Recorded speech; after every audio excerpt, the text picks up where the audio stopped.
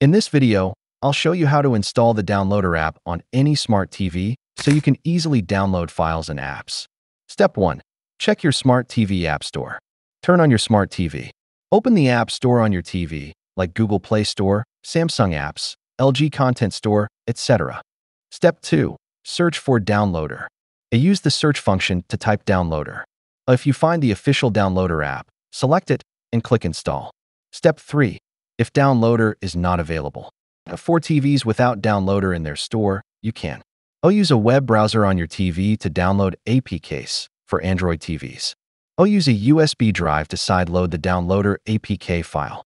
Or install a file manager app from the App Store that lets you download files. Step 4. Enable unknown sources for Android TVs. Go to Settings, Security. Turn on Allow apps from unknown sources to install APK files. Step 5. Open Downloader and start using it. Once installed, open the Downloader app.